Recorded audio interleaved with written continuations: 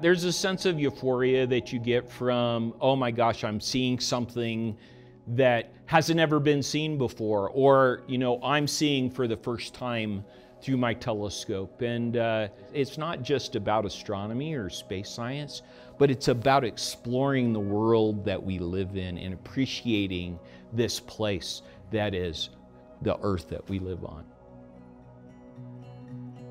My name's Dave Warner. I'm the Director of Education for Colorado Springs Astronomical Society.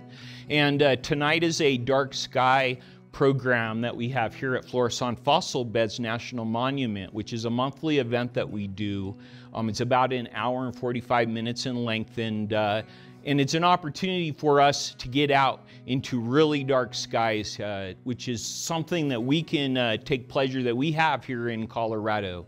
And this is a dark sky park. So one of the things that a dark sky park does is work to preserve the dark skies that we have in Colorado and educate people as well about what the importance of preserving our dark skies is. During the day, but we have a saying here that half the park is after dark. And because of this is what we're seeing here. 2 years ago, the Fossil Beds was certified as an international dark sky park. It takes a lot to be certified by that organization. There's only 72 locations in the entire United States that are certified as an international dark sky park, and we're one of them.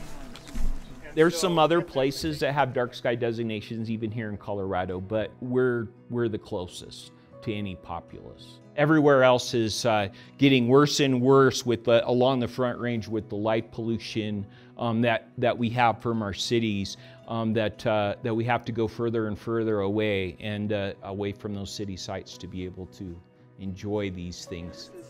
Glowing gas, and you see the stars embedded in it, and those are stars that have been born from that gas congealing.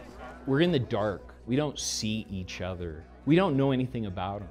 But in that one moment in time, when they come to our star party and they look through our telescopes, there is no geographic boundary, there's no other identities, there's no politics. It is, we are at that moment in time when we're looking at those stars up in the sky, we are one human race here on this planet Earth.